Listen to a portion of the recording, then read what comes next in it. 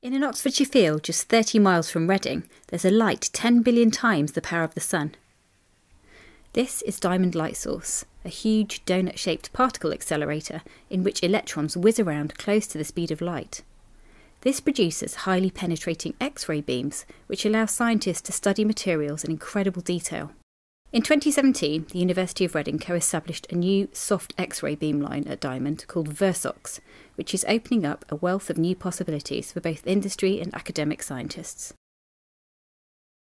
So VERSOX was a beamline that was proposed in 2011, 2012 by a group of scientists, including myself. And then in 2012 it was approved as a project, and it took about 5 years of planning and construction, and in 2017 we had our first user, and ever since, in the last year and a half, we had about 30 user groups from very different backgrounds, starting from electronic devices, one group looking at atmospheric chemistry, but the majority of groups really are interested in researching catalytic problems.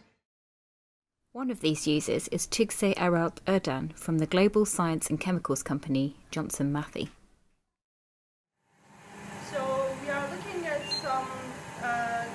Under reaction conditions, and we are trying to understand how the surface chemistry of the catalyst is changing under realistic conditions. Tugse is using the VERSOX beamline to better understand and improve Johnson Matthey's catalysts, such as those found in catalytic converters to reduce emissions from cars or in batteries. She told us what makes the VERSOX beamline one of a kind.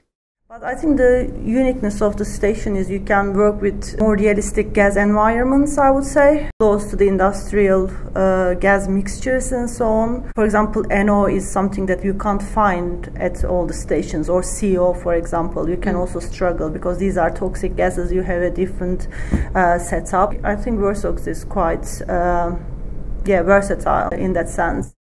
Tugse has had a long-standing relationship with the University of Reading.